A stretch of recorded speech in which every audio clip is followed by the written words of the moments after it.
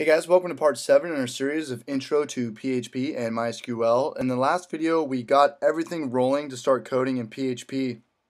But before we start writing awesome programs in PHP, I want to talk about a couple things that you're going to want to know. I want to talk about calling phpinfo because it's going to be very useful to you. Or maybe it won't. It's really just your instruction manual for PHP.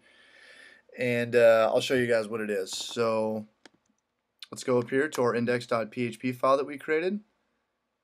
And let's go ahead and echo. I don't know if we have to do echo. Maybe we could just do phpinfo.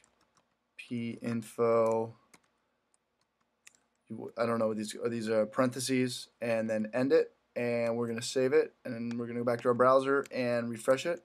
Okay, and it works. So we didn't have to hit echo. It just knew it. So this just lets you know what PHP version you downloaded. It's got all your server information.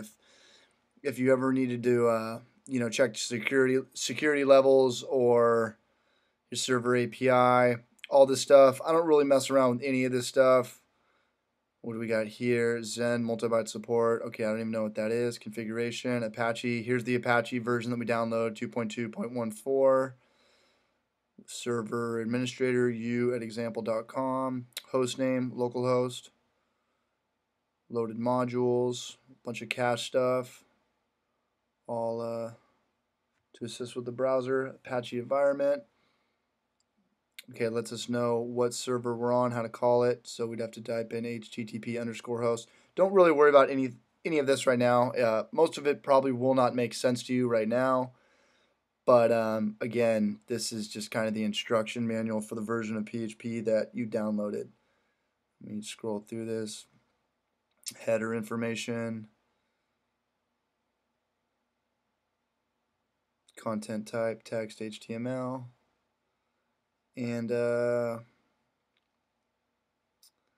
that's pretty much it.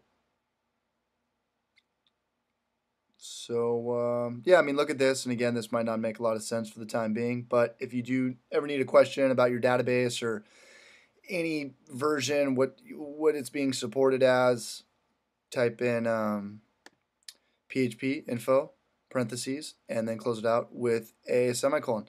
All right, I'll see you guys in the next video.